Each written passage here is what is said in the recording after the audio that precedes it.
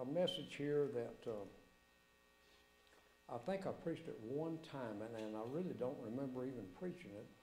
You know, sometimes the Lord will give you things, and you just, like you get your scriptures and all, and sometimes it's really not to be preached, it's for you. And so, and I've got a lot of those that I've never really preached anywhere. It's just like the Lord was speaking to me. And as dumb as I am, I'm thinking it's a message, you know. So, you know, when you do travel and preach and stuff, you're always, Lord, give me something, you know.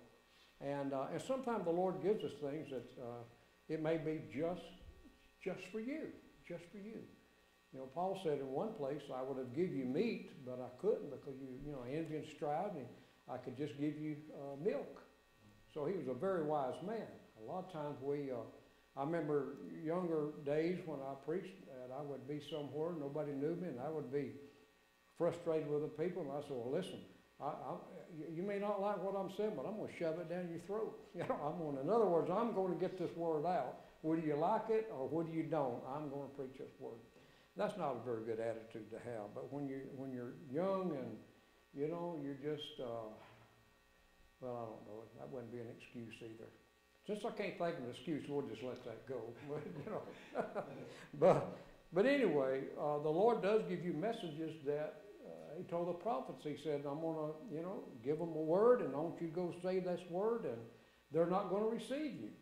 They're hard-headed, and they're not going to receive you. And you think, well, why go at all? You know. So can you imagine the Lord giving you a word and say, okay, I want you to go over here at the first church and preach this over here at the first church.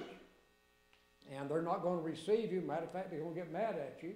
But I just want you to go over and preach it. And you're like, well, why even preach it? I think a lot of times it's the Lord wants to be fair with everybody. He wants to warn us, and He wants to encourage us.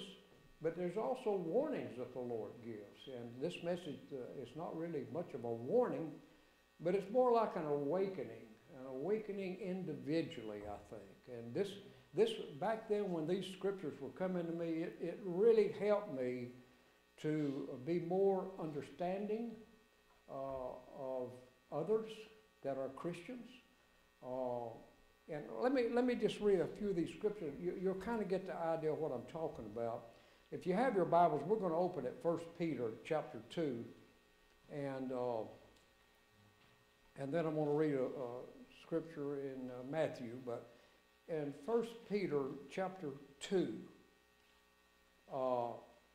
and drop down to about verse 11. Okay, it says, dearly beloved. That lets you understand he is talking to the church. He said, but I beseech you as strangers and pilgrims, abstain from fleshly lusts which war against the soul. Yes. Having your conversation honest among the Gentiles, that whereas they speak against you as evildoers, they may by your good works, which they shall behold, glorify God in the day of visitation. So we're supposed to have good works. He says, submit yourselves to every ordinance of man for the Lord's sake, whether it be the king or supreme. Folks don't like that particular verse of Scripture because, like me, they have a fuzz buster in their vehicle to warn them that if they're speeding or not. And sometimes we speed thinking that it's okay because we're not under the law. So, but submit yourselves to every ordinance of man Every law that man has, we're to submit ourselves. Sometimes I say, you know, if it's against the Word of God, then we don't have to submit to it. But the speed limit, don't do this and don't do that. Don't do drugs. If you get caught doing drugs and your young'un gets put in jail, what do? You leave him there till he pays his price, because that's what Jesus taught. Amen? Amen? Amen. That's what Jesus taught, until they pay the furthermost farthing.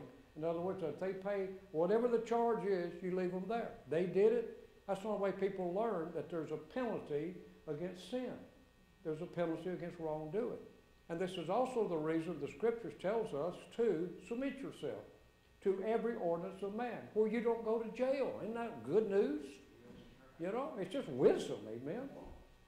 Okay, whether it be to the king as supreme, or unto governors, or unto them that are sent by him for the punishment of evildoers, and for the praise of them that do well. For so is the will of God, that with well-doing you may put to silence the ignorance of foolish men. In other words, as I've oftentimes said from this pulpit, behave yourself. Why can't people just behave yourselves? Amen. You get to stay out of jail, you don't have to pay no fines, and you get to go to heaven at the same time and be blessed, praise the Lord. Amen. All right. For it's the will of God. Now, as free, and not using your liberty for a cloak of maliciousness, but as the servants of God, honor all men, love the brotherhood, fear God, honor the king. Now look at that. Honor all men. He's not talking about people in church. He said honor all men. And men, it would be including women. This is the world. Honor everybody. Give honor. You honor people. You know, and that's something that is gone today. People have let's say it another way. Respect everybody. Yes, that's gone. You see what I'm saying? To honor somebody is to respect them. Respect the people that's in the world. You used to be in the world. You used to do the same thing they were doing. Amen. But God have mercy on you, and I'm believing God will have mercy on them. So we are to honor all men. All, somebody say all. All. That's every one of these rascals out here. We are to honor them. We are to respect them. Amen. Respect all men. Love the brotherhood. Now we're talking about to the Christian people. Those that are in Christ. Those that are born again. The biggest problem with Christians is we don't want to do that because we say, well, if he or she was my brother, he wouldn't have done that, or he wouldn't have done that to me. Amen. We try to bypass some of these verses of Scripture, and we try to come up with a reason not to love the brotherhood. You know, well, he's Church of Christ. Well, he's Church of God. Well, he's a Pentecostal. He's this, he's that. You know, and as if we're attacking everybody. I just tell you the truth. I believe God is tired of us attacking one another. I believe He's tired of it. I believe He's tired of us attacking one another. We are the brotherhood. Amen. And listen, God knows who are the tares and who's the wheat. I don't know. God knows those that are really born again and those that are not really born again. I don't know. So I have to treat everybody on the same level because I don't know. Only God knows that. Amen. Because listen, in my lifetime, I've seen men and women that I thought were holy as holy could be and turn around and fall into deep, terrible sin. Then I've seen other people that wasn't even saved live more a clean, moral life than most Christians live. You see what I'm saying? So we don't balance our love for people by what they did or what they do or what they're going to do or what they look like, whether they're tall or short, fat or skinny, no matter. Everybody, amen, is people. And we are to honor all people, respect everybody. But honor all men, but to me it's like especially love the brotherhood. It's honored all men, but now you got to love the brotherhood. You see what I'm saying? He didn't say honor all men and honor the brotherhood. He said honor all men and love the brotherhood. Amen. Those in Christ. Amen. Amen. Fear God. Then he says honor the king. At this time that this was written, don't you understand? This was Nero. And he was killing Christians.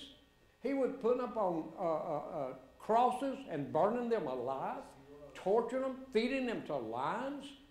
Back in the Book of Martyrs, they were saying that he was putting Christians and putting them on these crosses and poles in his garden to lighten his garden at night as human torches. This was an evil, the most evil man that you could think of. Even more evil than the current president. Amen.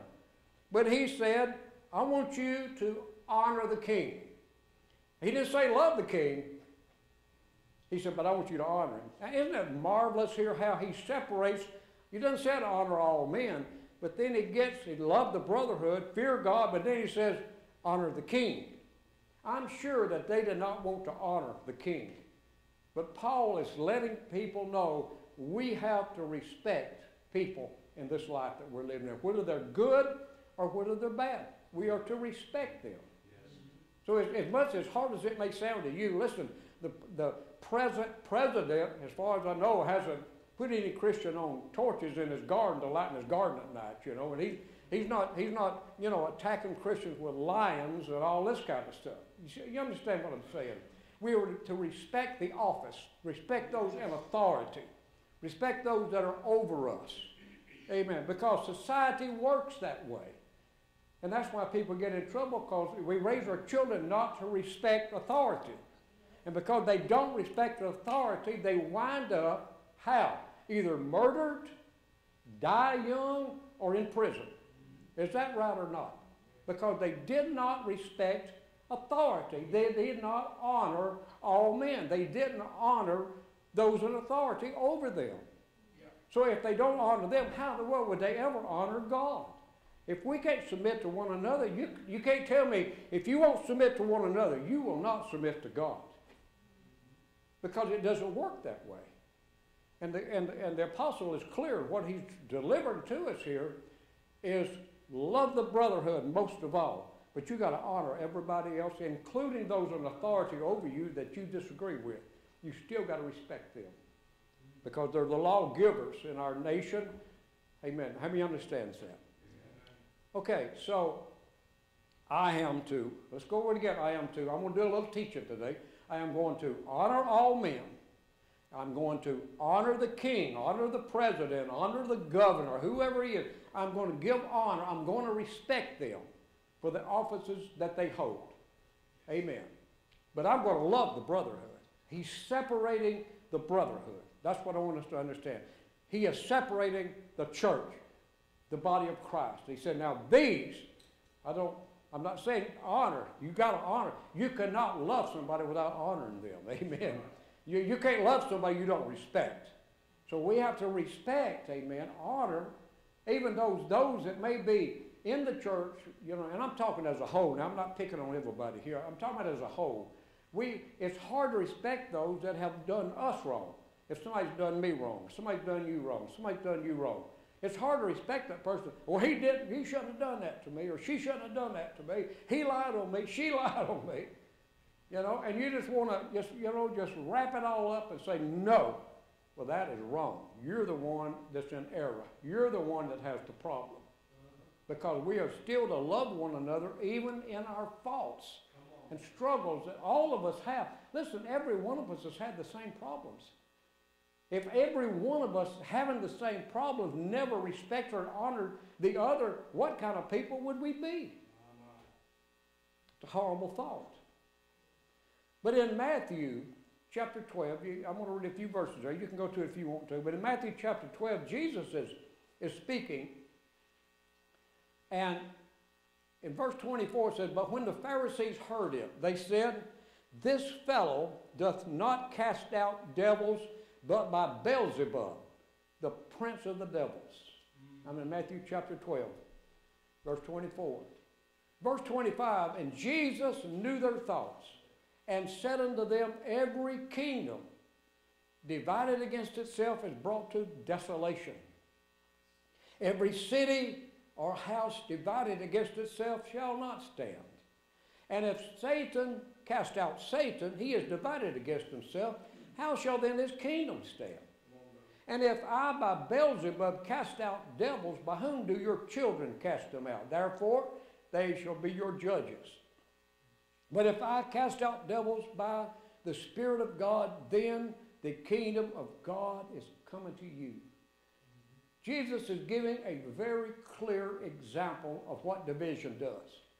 And sometimes I'll quote this scripture and I'll say also, every marriage that's divided will not stand.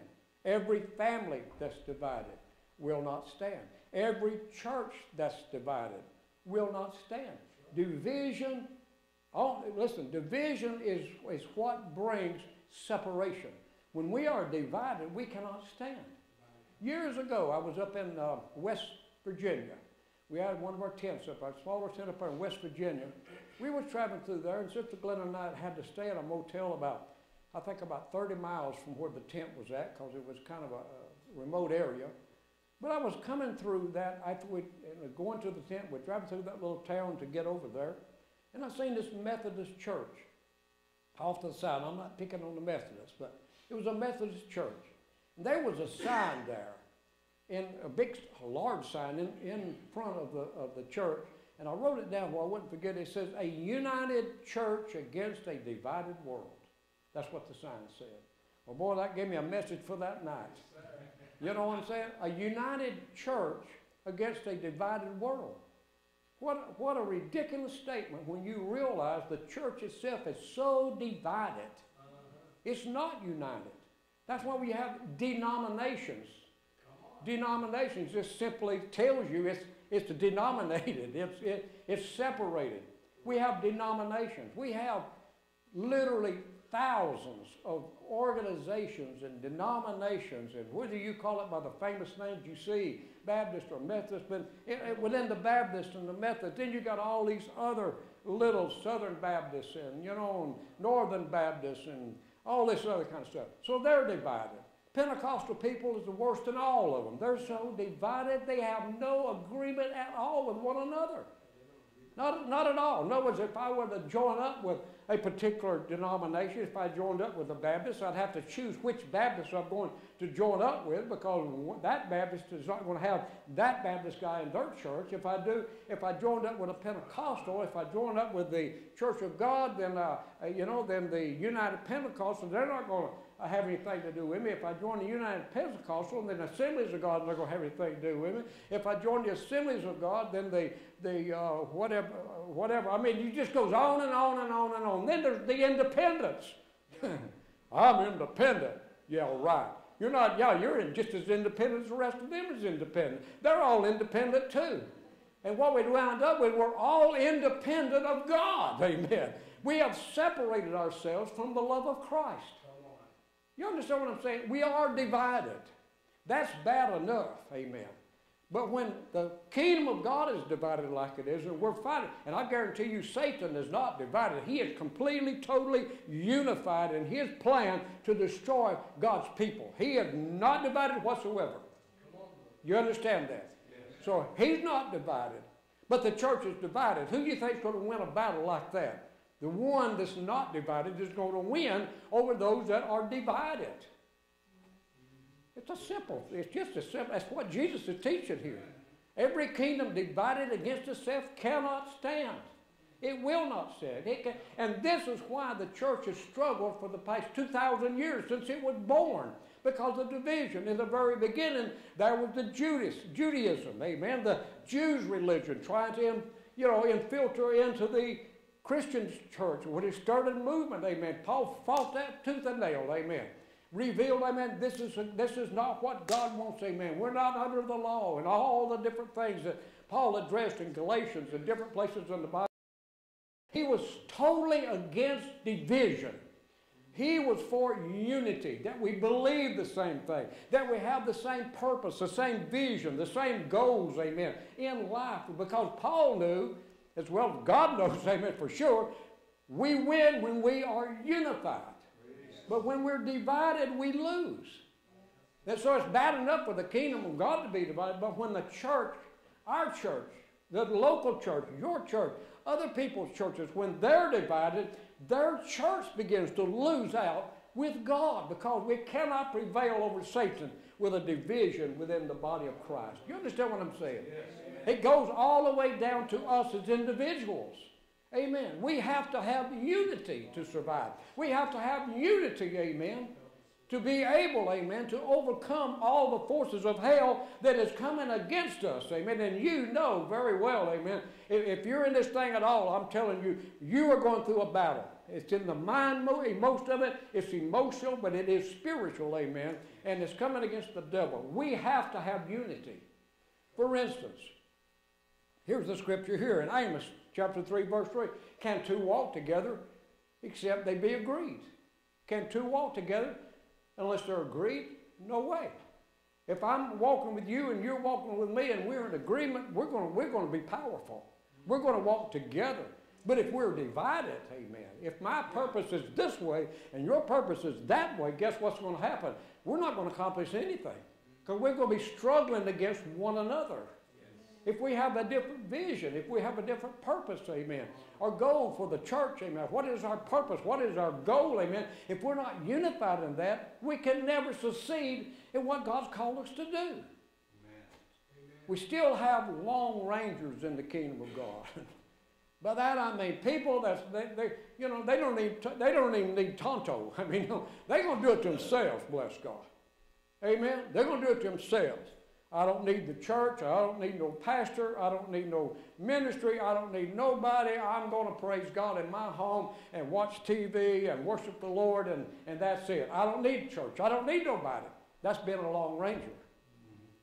It does not work that way.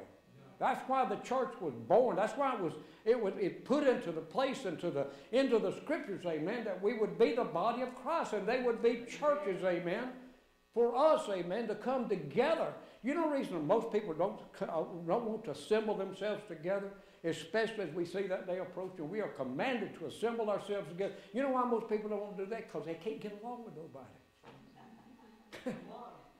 They can't get along with nobody. Say amen. I mean, it's the truth. Nobody likes nobody. But all of us are saved. I can't figure this out. You know what I mean? Yes. You know, we cannot continue like this, amen, with this kind of attitude, amen, about other people. We are to love the brotherhood. Somebody say love the brotherhood. We're in this thing together. You look across the aisle this way and that way, and I'm telling you what, that person across the aisle, and one in front of you, and one in the back of you, guess what? They're having the same battle you're having. And we need one another. We need one another to hold one another up, to pray for one another. Instead of getting on the phone and saying, hey, have you heard the latest? About who? Oh, about brother so-and-so, about sister so-and-so. You know, what is? I mean, just one to desire to tell me some bad news. Don't tell me nothing good. I want to hear some bad news. Amen. It's horrible what's happening. And listen, I'm not just talking about our church here. I'm talking about all the churches that I have. Listen, I've been in this thing a long time. And, you know, some of you, maybe Brother John or Brother David been in it longer than I have. I know Brother David has. Even though I'm older than he is, I got a late start. But in all of these years, this is all that I've ever seen in Christianity. A bunch of fussing and fighting and devouring one another, arguing over doctrine, arguing over who's right and who's wrong, what church, whether you got to have the Holy Ghost, you don't have the Holy Ghost. I mean, good grief. I mean, we just got more questions about everybody instead of what we question our own selves. Amen. But all of these years, all I have ever seen now, 50 years, is fussing and fighting and division. Did you hear someone? I told you he was of the devil all along. Yeah. You know what I'm saying? Yeah. Well, what I've seen out of what I feel like has been called Christianity is look like to me like all of them would be of the devil. You know what I'm saying? Yeah. Because the devil, I mean, I thought the devil is one supposed to be snarling and arguing and fussing and killing. He comes to kill, to steal, to destroy. I thought he was the one supposed to do all this stuff, not Christians. We're not supposed to destroy one another. We're supposed to pray for one another. We're supposed to build one another up in the most holy faith. We're supposed to be there and support one another. We're supposed to love the brotherhood. Well, I would if I could find a brother. I just can't find none. No word. Yeah. Yeah, people like that looking for a perfect church. And when they find it, I guarantee you, it would be imperfect the day he walked in or she walked in the door. Amen? It's the truth. There is no perfect church. There is no perfect body of gathering of people anywhere that I know. You might find one that's perfect in what they believe. But for God's sake, don't tell them anything opposite of what they believe. Because if you do, you're heading for trouble. You know what I'm saying? You understand what we're saying here? Any kingdom, any church, any marriage, any home divided will not stand. It will not stand. Look what Paul said in 1 Corinthians, just a couple of verses here. 1 Corinthians 11:17. He said, now in this that I declare unto you, I praise you not, that you come together not for the better, but for the worse. For first of all, when you come together in the church, I hear there be divisions among you, and I partly believe it. Paul said, man, I just don't really want to believe this. What if Paul was alive today? He would have worded that entirely different. He would have said, I know there's divisions among you, and there's no doubt in my mind about that. Amen? That's what he would say. But this was at the beginning of the church. 2,000 years ago. Division had already started. Already there were many antichrists. Judaism trying to take over the church. All kinds of things going on. Mystery of iniquity was already working. The devil was at hand. They were among the true church. And not all kind of problems. Amen. And it's been that way now for 2,000 years. But I'm going to tell you something. The Lord Jesus has promised to come back for a church without a spot, a wrinkle, a blemish, or any such thing. And amen. We're not going to go with him until we come to a place that we can honor all men and love the brotherhood, love people, respect people. We've got to return to a respect of others, of what they believe, amen, what they don't believe, you know. We've got to, amen. The Lone Ranger attitude, you know, it's like, so many times in our church here, you know, I said, look, let's, you know, when you give, let's give together, let's sacrifice, but let's give in love. I've never got up here and commanded people to pay their tithes. I just figure if you're going to pay tithes because you love God, you're going to do that. You're going to give because you love God, amen. And that's one reason we don't harp on offerings. But there's one thing that I really do want to and have always emphasized, let's give here. And then we can support the orphans. We can support the people that we know is not a bunch of outlaws. You know what I'm saying? Out in other countries trying to steal people's money. But we still got Lone Rangers. And they're going to give them, they won't pay their tithes here. They won't give the church here. I mean, their offerings here. They give it somewhere else. That's their business. But that's not supporting the work that we're doing. That's not being together. That's not, Brother John said something about it when I come to my mind. That's not giving together. That's not being unified in our purpose and what we're trying to do. I had a lady one time years ago. She was saying, I've got how much money a month to about 10 different TV preachers. And the 11th one was to me. And I wasn't a TV preacher. I was a radio preacher back then, but not a TV preacher. So I was up in Pennsylvania. Had a meeting up there, and she come to my meeting. So I got to talk to her, whatever, and then that's when she told me, well, Brother Hayes, you know, I would give you more, but I'm giving, you know, I've got this, brother, this. And all them brothers on television, they were all different. They didn't even believe the same things. So she was making sure, she was kind of like some people in India. They're going to serve all these gods. They're going to miss out on nothing, you know. So she was going to give her money to all these preachers, and one of them might be right, you know. You know what I told her? I said, ma'am, what you need to do, you don't need to send me more. I mean, you need to pick you one of those TV preachers you really like and give all your money to them. What use is give somebody $3 a month? You know what I mean? Pick you somebody that you can trust, that you really think is of God, that you can support, and you're supporting their work because you love the Lord, and they're preaching the right gospel, amen, and they're reaching out to the lost and all this kind of stuff, and give to them instead of spreading all your little $3 or $4 a month out to all these preachers.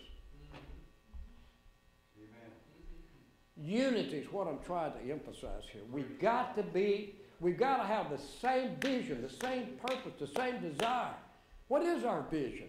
What is our vision as a church? It's to reach the lost. It's to feed the poor.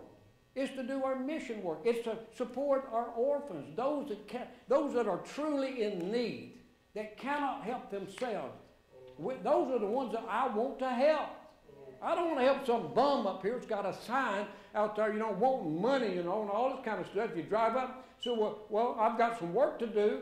Oh, I got a bad leg, He don't look like he got a bad leg to me, walking back and forth. So all them cars with his thing sticking out there, he's just a bum. I'm not going to give to, I don't like bums. You may like bums. I don't like bums. I love the Brotherhood, and I can respect a bum, and how I respect a bum is knowing that he's a bum. I'm giving you respect. I know you're a bum. You're a bum. I respect you as a bum. You understand what I'm saying? Am I losing it here or something? No. But when we're unified in purpose, we accomplish something. We accomplish something together. Amen. When we send money to the orphans, they realize that's not me giving that money. That's us giving that money to support those orphans. They understand that. But if I'm going to be the Lone Ranger, I ain't going to mention you guys. You know what I'm saying? If I'm going to be the Lone Ranger, I ain't going to tell them about nobody who gave me no. I'm doing this. Yeah. And the Lone Rangers, they want their recognition that they're doing it. Now look what I've done, Yeah.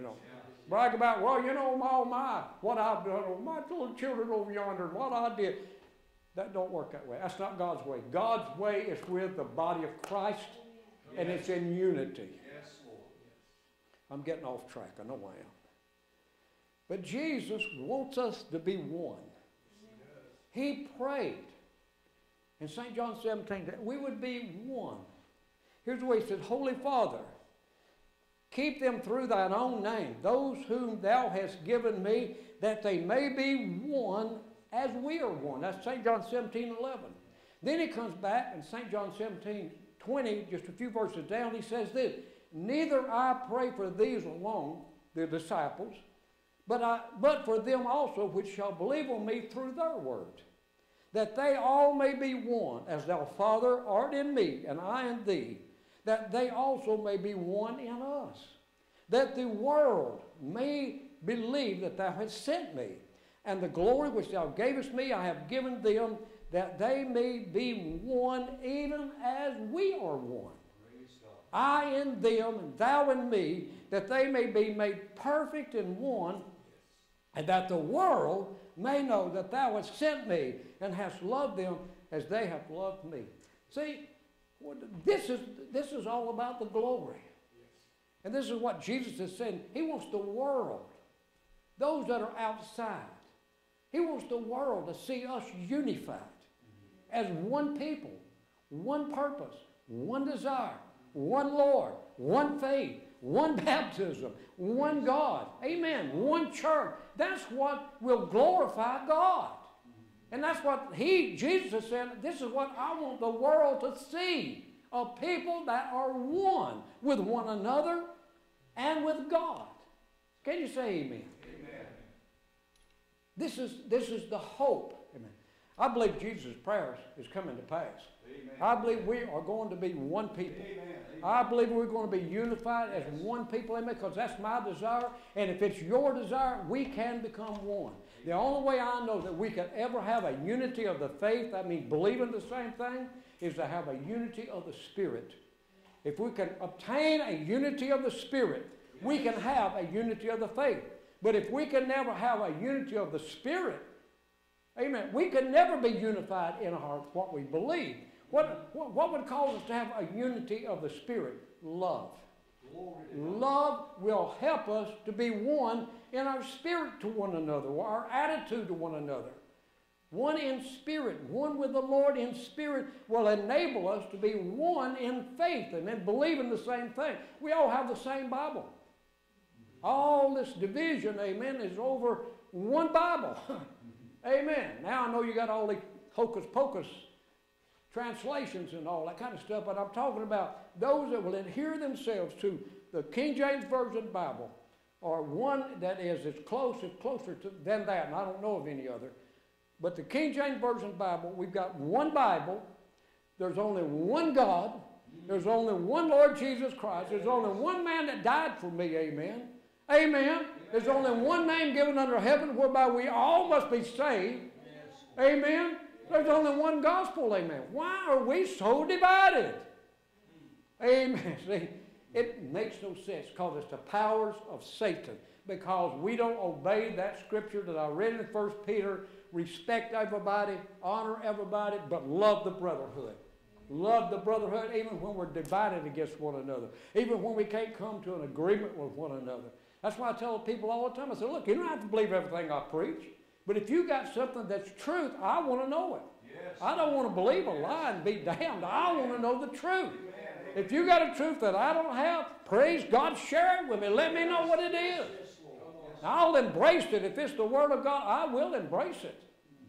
Say amen. Amen. And it's the same way. We have to base everything we believe on what the Word of God says, not what some man says, not what some denomination teaches, but on what the Word of God says.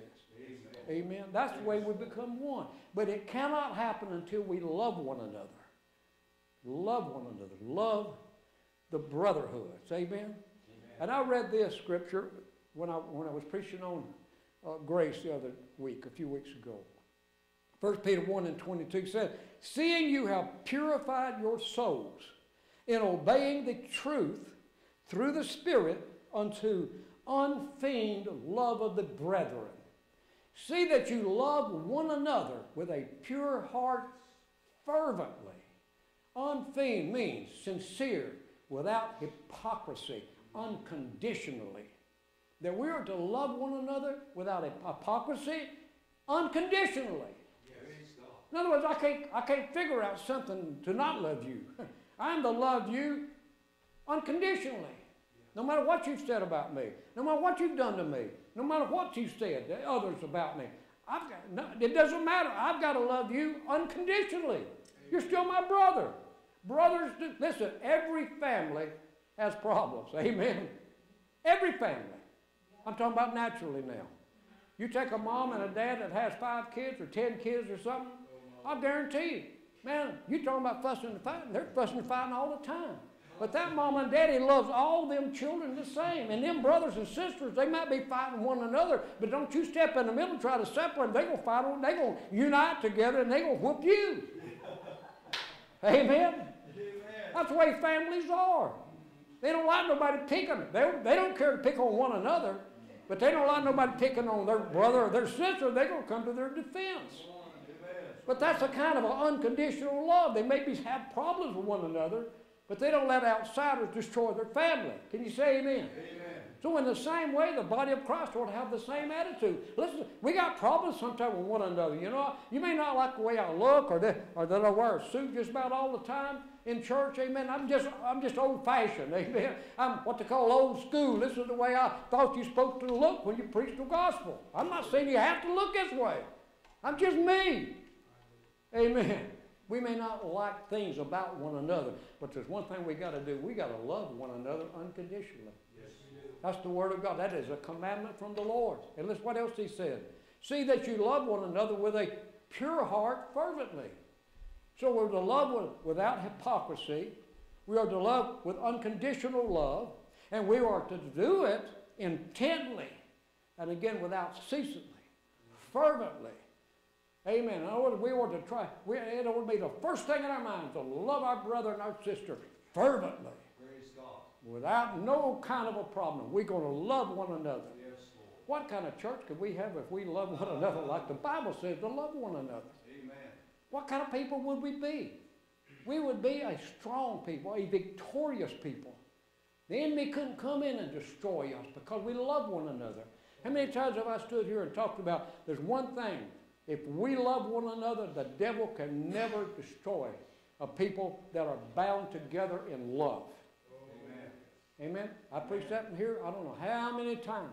But we've seen it happen. We've seen the enemy come in, and because of that lack of love for each other, we've seen it happen over and over and over. Just like all other churches have seen it happen over and over and over and over throughout the years. Amen. And it's true. But it's because you and I, as individuals, listen, I can't make you love me. Amen? You can't make me love you. But if I make up my mind, I'm going to love you, and you, I was all in as individuals, make up your mind, I'm going to love Brother Hayes in spite of the way he treats me. Amen? And I don't believe I treat anybody mean. If I have, I apologize. I don't want to. I don't like confrontations. I don't like stuff like that. I like peace and quiet and unity. Yes. You know what I mean? Amen. But we have got to hold on to the love, really true, sincere love that the Bible talks about. We're one Lord, one faith, and one baptism. That's who we worship, just the one Lord. Amen. He's not divided. Amen. We are one body, but we're many members. Can you say amen? Amen. We don't have the same function. The foot and the foot and the hand don't do the same thing. What I do is different from what you do. I can't do what you do. I wish I could do what you do. I wish I could play a piano like Brother John. I can't. I'm limited on what I can do. God's gifted me in certain things, but God's gifted you in certain things. You just need to find what your gift is. Finding that gift is finding your place in the body of Christ. That's it. Amen. And when you find what God wants you to really do in the body of Christ, I mean, there's peace like a river comes in your heart. Because you know you're obeying the Lord. I'm obeying God. I'm doing what God's called me to do. But that one body, but many members. That we're all of the same body. There's one head, amen. And that's the Lord Jesus Christ. Amen. Amen. So we can't say to the hand, the foot can't say to the hand, I don't have any need of you. And vice versa. You know, we need one another. The Bible teaches that in 1 Corinthians chapter 12. It teaches us about the body of Christ and how we need one another to function like we're supposed to function. We are the body of Christ. We are his members in particular. Amen. And the Bible says in Romans 14, and I mentioned this in the message on grace, there's him that is weak in the faith receive you, but not to doubtful disputations. Amen. And then it goes down in that same passage of scriptures in Romans 14, goes down through that, you know, it talks about, you know, one eats, you know, meat and one doesn't eat meat, and one eats this, one eats, and it goes on down and talk about that, you know. One esteems one day above another doesn't esteem a day above another, all this kind of stuff. And then, but he winds up and he says this, in the 8th verse, he said, for whether we live unto the Lord, and whether we die unto the Lord. Whether we live, therefore, or die, we are the Lord's. Amen. For this end Christ both died and rose and revived, that he might be Lord both of the living and the dead. So, and then on verse 10 it says, Romans 14:10, but why dost thou judge thy brother? Or why dost thou set at naught thy brother? For we shall all stand before the judgment seat of Christ. As it is written, as I live, saith the Lord, every knee shall bow to me, and every tongue shall confess to God. So that every one of us shall give account of himself to God. Let us, therefore, judge one another anymore. Okay? Let us not, therefore, judge one another anymore, but judge this rather, that no man put a stumbling block of an occasion to fall in his brother's way. And then he ends, for the kingdom of God, not meat and drink, but righteousness, peace, and joy in the Holy Ghost. So we're all going to give an account of what we've done in our bodies. So it goes back to that, love the brethren, love the brotherhood, love the people of God. Amen. We're all struggling. We're all fighting the same enemy. Yes, amen. Yes. We're fighting, amen. We're trying, amen, to make it in the kingdom of God. We're under attack, amen, in this last day like never before. And so the Word of God is clear. I want you guys to stand with one another. I want you guys to unify yourselves together. Don't run one another down. My God, lift one another up. Pray for one another. Because we're in that time, amen. Oh, Lord. Remember that. Honor all men. Love the brotherhood. Fear God. Honor the king. But love the brotherhood. In 1 John 2:8, I'll probably quit here. Finish this up later. 1 John 2 and again. And you know these scriptures. Again, a new commandment I write unto you, which thing is true in him and in you, because the darkness is past, the true light now shineth. He that saith he is in the light and hateth his brother is in darkness, even until now. And I'm going to tell you, some of these brothers can actually bring out some hate in you. I'm just telling you the truth. Yes, yes. I mean, when somebody does you wrong, a preacher, I mean, I'm talking about preacher. Now, preacher lied to me. I mean, as a matter of fact, as far as I'm concerned, stole from me. I went and faced this guy right to his face, and I said, brother, I said, I've done what I said I would do. I'm a man of my word. He said, Brother Hayes, I know you're a man of your word, but I'm not. If there be a God in heaven, he said that to me. I used to have it on record, recorded.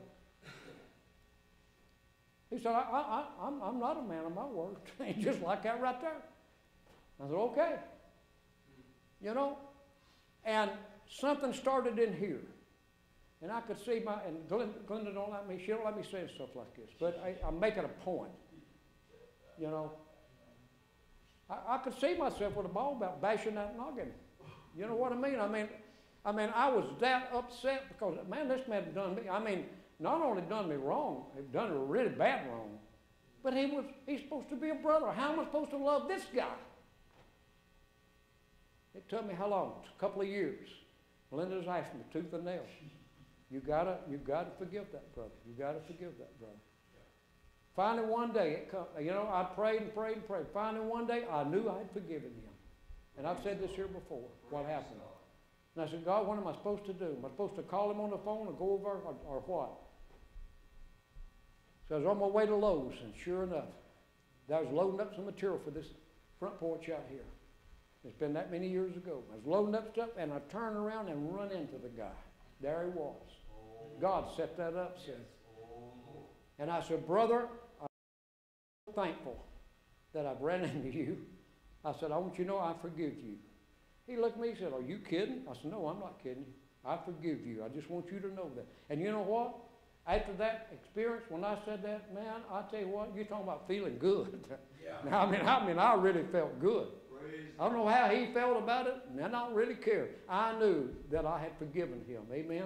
And I didn't have them kind of thoughts about it. Matter of fact, I've even let him preach for me several times since then. Because I was going to prove that I loved him. Amen. But it's when we walk in our love, see. And I think a lot of times Satan sets us up to where we will have a problem with somebody that's going to be hard for us to forgive. You understand what I'm saying? I believe he sets us up, causes us to have hard feelings with somebody just to set us up. Because what is his purpose? His purpose is to take you to hell. And he knows that if you get a root of bitterness in here and you don't get rid of it, it's going to turn to hatred. And if you hate your brother, you're a murderer. And there's no murderers going to be in the kingdom of God. You see what I'm saying?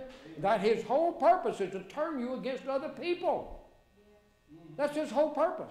You could be religious. Listen, you could sing, you could play an instrument. I mean, you could preach, you could do all these things. But if you got hatred in your heart for somebody against anybody, you're not going to make it in the kingdom of God. You're just fooling yourself. And that's Satan's way Satan works. We think Satan's just in Satanism, somebody worshiping the devil or something. No, he's our enemy, and he's the enemy of the mind and of the heart. He's trying to bring division in you with God. And when you hate somebody, the Bible tells you clearly, you hate your brother without a cause, you're a murderer. And when you hate somebody, you're separating yourself from God, and you're feeling good about it. You don't realize you've separated yourself from God with hatred in your heart and bitterness in your heart, but you have.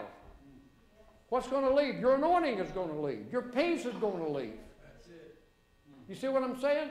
And when that leaves you, now you're by yourself. And all the while, you're real religious. You're thinking everything's cool, everything's okay. And you got hatred in your heart. You've separated yourself from God, and the devil's laughing at you. Yes. Amen, amen. Listen. Jesus had a good reason. Matter of fact, he had 12 good reasons to hate his disciples. One of them was the devil. And the other 11, Peter gets the big blame on that deal about forsaking the Lord, but all 11 of them turned tail and ran. Yes. Yes, yes, yes. He had as good a reason to hate his disciples as anybody. But what did he do? He loved them. Amen. He forgave them and he loved them. How could he have loved them that turned against him like that? How could he love Peter when Peter said, hey, I'll stand with you. Lord, not me. I'll be right there with you. I'll die for you. I'll die with you. You know, sure, man, he's gone. Yeah. You know what I'm saying? Yes. How could Jesus still love him? He had this kind of love. Unconditional love. You see what I'm saying? And that's the love that God gives us when we're born again. But listen, follow after charity. That's the agape love of God. That's God's love, unconditional. What does the scripture say? Follow after charity. That word follow after means pursue it. Pursue charity. That means you don't got charity. You got to pursue it. It comes with the Holy Spirit in you. That's the fruit. We love to talk about the fruit of the Spirit. Love, joy, peace, long-suffering. Yeah, that's the fruit of the Spirit. That's not necessarily your fruit. That's the fruit of the Spirit. That's what you were to walk in. You understand what I'm saying? Yes, yes. That's what we're to follow after. That's what we're to pursue, is all of the fruit of the Spirit. If we let the fruit, that's what the fullness of God's all about. That's what perfection is all about, is having the fullness of God abiding in you. You're going to be filled with not just power, but love and forgiveness. The same kind of love that Jesus had, that he freely gave his life for murderers and thieves and homosexuals and the worst of sinners. He freely gave his life because he had that kind of love. Thank you, Lord. And that is in us. Thank you. But we have to walk in it. You can walk in the Spirit or you can walk in the flesh. If you walk in the Spirit, you're going to be okay. If you walk in the flesh, what's going to happen? You're going to die and you're going to go to hell. There's only two ways to walk, in the Spirit or in the flesh. If you're walking in the flesh, what are you walking in? I'll get that sucker. I'll take care of him. Ain't nobody going to get by with that with me. Bless God, I ain't putting up with this kind of mess. I'm going to do, you're walking in the flesh. You're all of a sudden just walking in the flesh, see? And it can happen just like that. What do you got to do? You got to say, oh, wait a minute. Satan, you're a liar. Amen. I'm not going to give myself to you. Matter of fact, I'm going to sit right now and I'm going to start praying for that brother. Amen. I'm telling you. Now, you're talking about power. When you do that, I guarantee you, you're going to feel something come down from glory. Because now we've obeyed the Lord. Amen. Somebody say, I ain't never heard such teaching in all my life. But it's the truth. Yes, it is. Yes, it is. It's the truth. Yes, it is. Love the brotherhood. Again, a new commandment I'll write unto you, 1 John 2 and 8. Which thing is true in him and in you, because the darkness is past, and the true light now shineth. He that saith he is in the light, and hateth his brother, is in darkness even until now. He that loveth his brother abideth in the light, and there is none occasion of stumbling in him. Listen to this. But he that hateth his brother is in darkness and walketh in darkness, and knoweth not whither he goeth, because that darkness hath blinded his eyes. Now I got a scripture that's going to show you how important it is to walk in the light, which is walking in love of the brethren. 1 John 1:6. This is why it's important to walk in the light. If we say that we have fellowship with him and walk in darkness, we lie, do not the truth.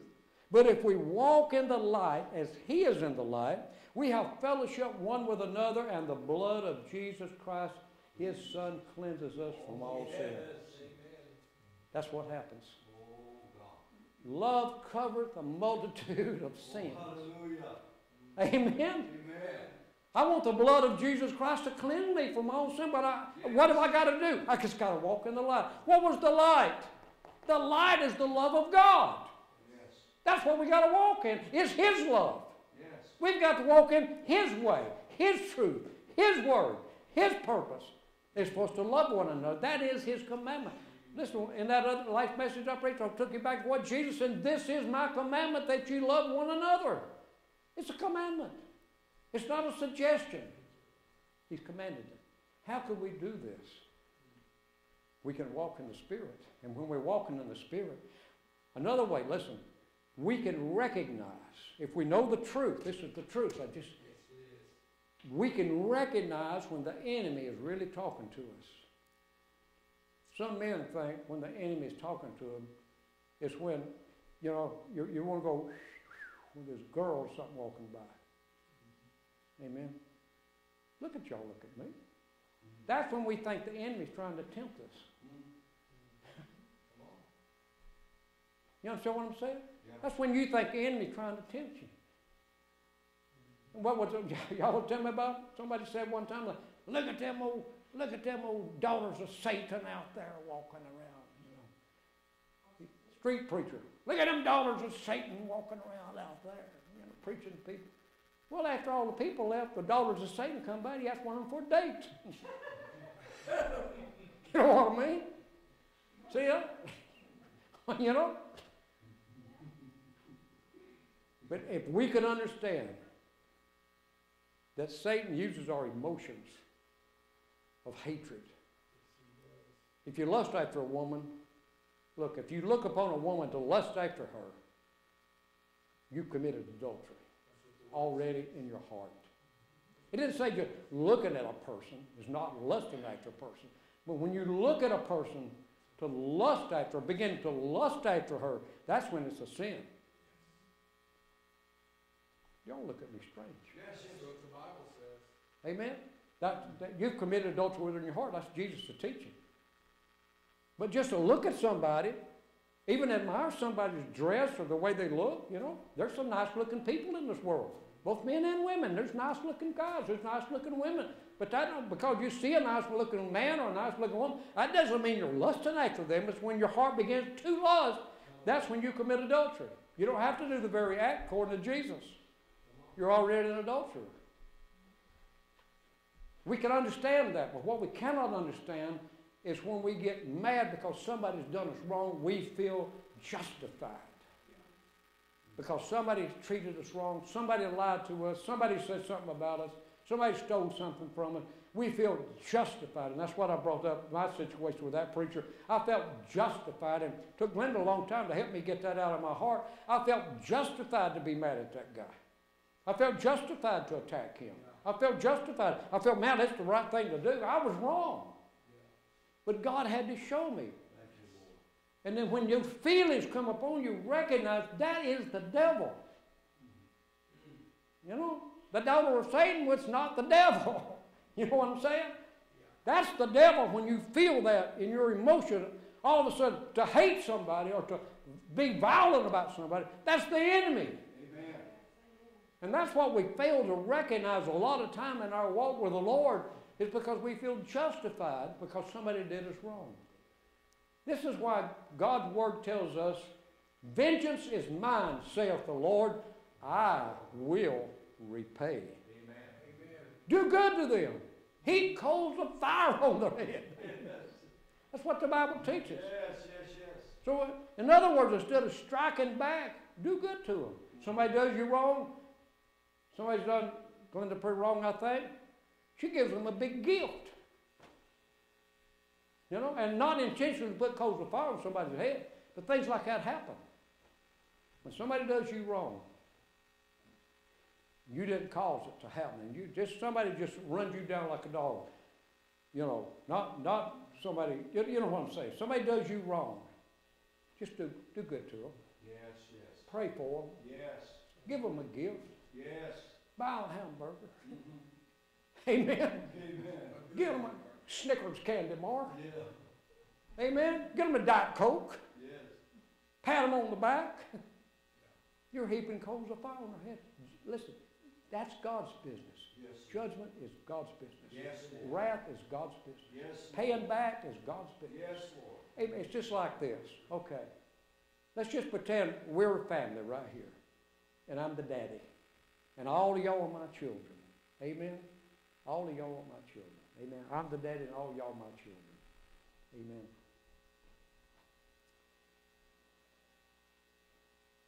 If I see anybody do you wrong, what am I going to tell my children? I said, don't you worry about it. Let me take care of it. I don't want you lashing back. I don't want you trying to get back at them. You let Daddy take care of it. I'm going to take care of it.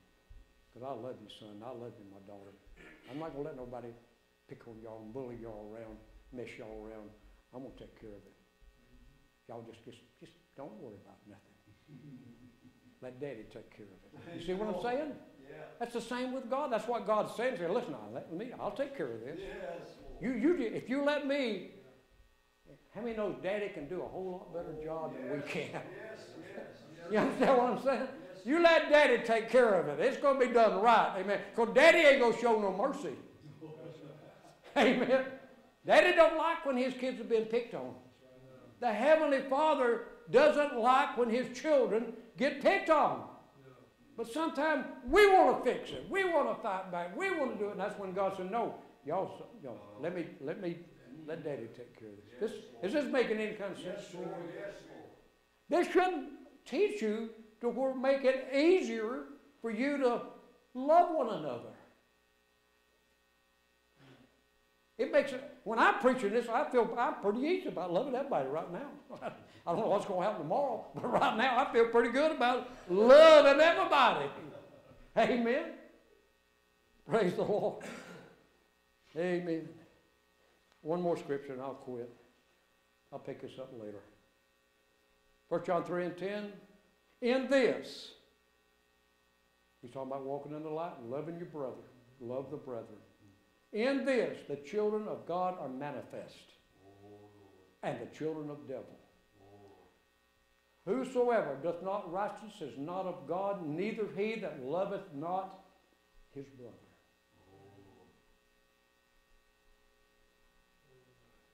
In this, the children of God are made known.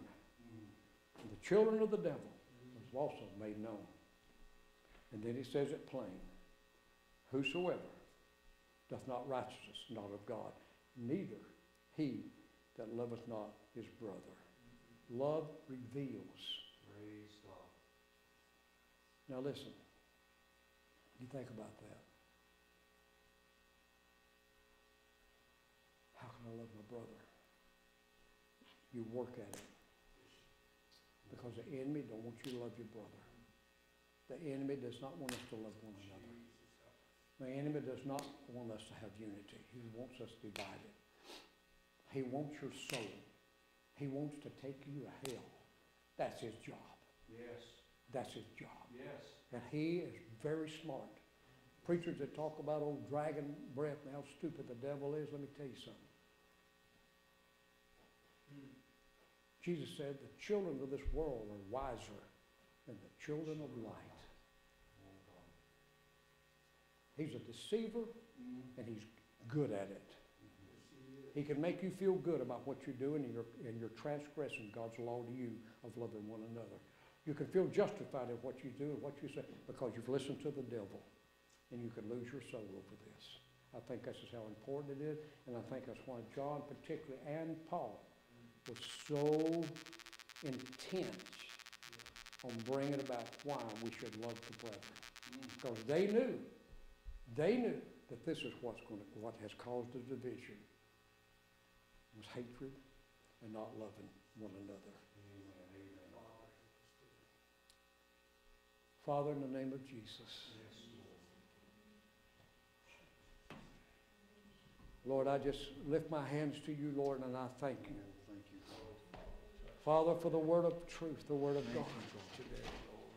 And Lord, there's other scriptures, many, many more here, Lord, that I could get into this morning. But Lord, I think the point has been made. God, help us to love one another. I pray, Lord, that you would help us to forgive one another. Lord, that you would help us to walk together in unity. Lord, you know I was speaking to Sister Glenda this morning. And Lord, how I could just see in my mind's eye, oh God, such potential, Lord, in some of the brethren and sisters that's here in our little church, God. Lord, I realize we're just a handful of people, but Lord, we're a people that profess that we love you. And so Lord, I know, Lord, that I cannot say that I love you without loving my brothers and my sisters. God, there's many that has left this fellowship for various reasons. They've gone their way. Some have backslidden back into the world. Some have been captivated maybe by the TV preachers or something. I don't know. Some have been discouraged. Others, Lord, you know all the reasons. But Father, I pray, Lord God, that not only myself, but everyone that's here in this church would begin to act as a restorer, Lord, to help to restore, Lord, those that have backslid, those, Lord, that have left the fellowship for whatever reason, Lord. God, that they would not be lost, but they would be saved. And I pray, God, for help, Lord. We need help in our church, Lord. We need help, God, but it needs to come from you, Lord, not from the world. So I pray, Father, God, that this message, Lord, this morning would impact, God, all of us, Lord. And Lord, even those that might receive this later, God, I pray, Lord, that the Word of God would impact them, God. Whatever church that they go to, Lord, they would learn to love one another. And Lord, if they're not attending a church, God, that they would find a church somewhere. Lord, that they could assemble with your people and respect one another, Lord, and love one another. God, that we might see a moving of your Spirit in these last days, a real genuine outpouring of the Holy Ghost, a revival that will bring back the return of the Lord Jesus. Help us, Lord, to abide in this word, hide it in our hearts, and help us, Lord, to maintain this unity of the Spirit, that we might have a unity of the faith and be unified together in purpose and in vision, Lord, in Jesus' holy and precious name.